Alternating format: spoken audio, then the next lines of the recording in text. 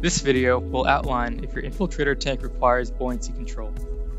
Please note that buoyancy control is not required if the subsurface water height is less than 30 inches. Hi, I'm John Kaiser with Infiltrator Water Technologies. There are two parameters to focus on when determining whether your infiltrator tank requires buoyancy control. The first parameter is with the subsurface water height, or the groundwater table, above the bottom of the tank. And the second parameter is the soil cover depth above the top of the tank. The minimum amount of soil cover above the top of the tank is 6 inches, and the maximum is 4 feet. In areas where there is less than 30 inches of uninterrupted saturated soil conditions, buoyancy control is not required when the soil cover depth is within the acceptable range of 6 inches to 4 feet.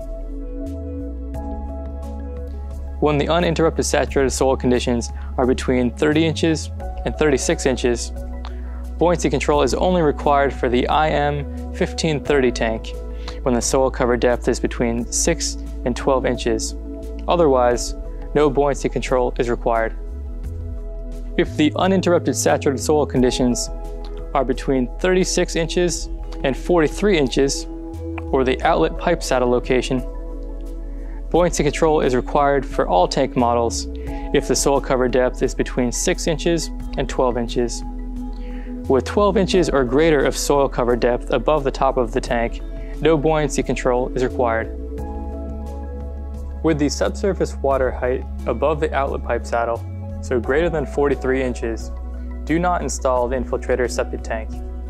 Infiltrator's structural design prohibits tank installation when the water table is above the outlet pipe saddle.